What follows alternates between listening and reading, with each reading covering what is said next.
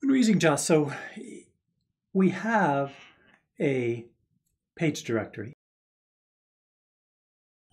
which of course, as we know, points to a bunch of page tables.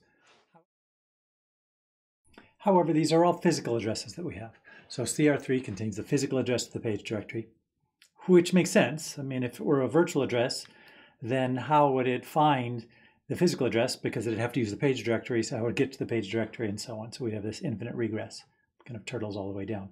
So this is a physical address that points to here, and these are all physical addresses.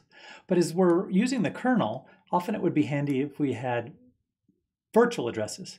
So it'd be nice if we had a virtual address that referred to the page directory. And it'd also be nice if we had a virtual address for the page tables. And while we're at it, it'd really be handy if we could somehow have these these page tables consecutive in memory, at least in virtual space. So these are all physical. What we'd like to have is the page tables all in some linear, consecutive, contiguous, virtual space. That would be very handy. So we just basically had what looks like an array of page table entries, right? So page table entry for the first virtual page number, for the second, for the third, all the way down to the last. That would be handy. But it turns out this idea of mapping is something that page directories and page tables are made for. And so with a kind of a one little trick we can do, we can easily get these page tables in consecutive order and have access to those. So here's how we're going to make this work.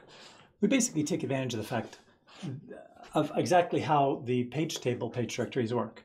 So, right, what happens is, what the hardware effectively is doing is getting the CR3 register, right, and that's the page directory. And then it's basically taking the page directory and adding 4 times the page directory index of the address you're specifying, and then indirecting through there, ignoring the bottom 12 bits, right, setting those all to 0. And then that gives us the page table, and then it does the same thing with the page table. Adds 4 times the page table index, indirects through there, that gives us the page, right? And then we add in the offset from there, or in the offset. Well, what we're going to take advantage of is we are going to set in our page directory one particular entry. And that particular entry is going to point back to the page directory itself. So let's kind of look and see what that means. Let's say that this index in here is 3BD, okay? So this is going to be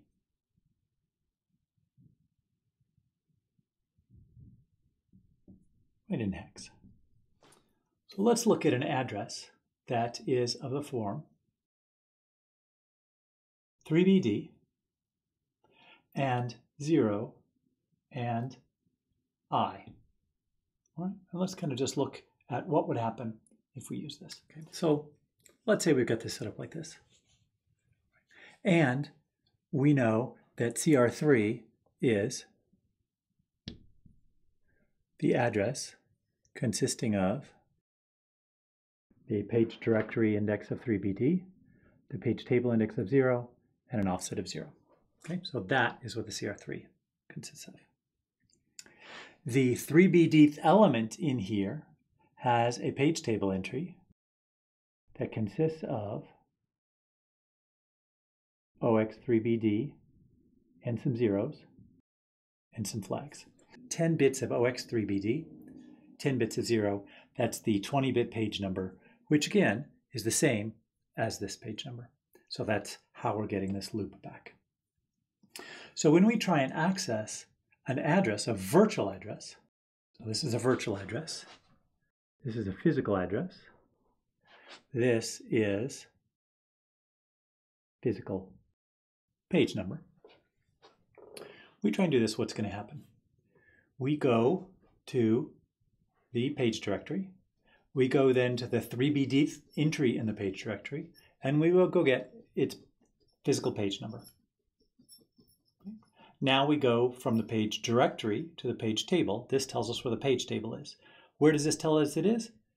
It tells us we're right back here. Now we're viewing this same structure as a page table and not as a page directory.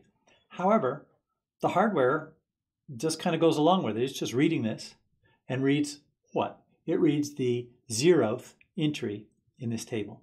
So the 0th entry in this table is this one. And so it indirects to get us to this page. That is our page. And we are at the ith offset then in this page. So that means OX3BD 0, 0. This is the first page table entry. If you use offset of 4, that's the second page table entry. And if we go all the way to 4092, that will be the 1024th page entry. Now the question is, what's the 1025th page table entry? Well, let's look. So let's look at what happens if we now provide a page table index of 1 instead of 0. So again, we'll go to X3B, we'll go to the page directory, we'll go to the 3OX, these are all 3BDs, of course. So we'll go to the OX3BDth entry. That will say the physical page number of the page table is OX3BD with 10 zeros after it, 10 bits of zeros. So that'll take us to here. And we'll now say that the index is 1 instead of 0. So we'll go to index number 1 in this page table, because as far as the hardware is concerned, it's a page table. What we're lucky about is the fact that the bits that we care about are the same, like the present bit and the writable bit and the user bit and so on. And so now we will go to this guy. So this will be our second page table. And we will now look at offset 0. So this will be the 1025th page table entry. And so on. So this will go all the way down and give us all of our page tables. So what happens at OX3BD for the page directory index, OX3BD for the page table index, and then some offset? So we go here, we go to the 3BD entry in here in the page directory, and that takes us back to this page table. And now we go to the 3BD entry again in this page table, and that'll give us a page table entry with the same value, and that'll take us back to here. So this part is actually the page directory. So we have a virtual address for the page directory, and we have a virtual address for all of the page tables contiguously. And in fact, what we'll see in JOS is that we have a pointer, which is the array of page table entries. And we can just index them. So UPVT at 0 is this address, which is the first PTE. UPVT at 1 is this address, which is the second PTE. And we just go all the way down. If we pick the right index, then we'll get the page directory, and we just get every possible value. So this is a handy way that JOS sets things up so that we have the page tables all in unique order. And what had to happen? Well, what was important is that the physical address of the page directory had to make sure to have zeros in the, we already know it has to have zeros in the offset because it starts on a page. We also have zeros in the page table index.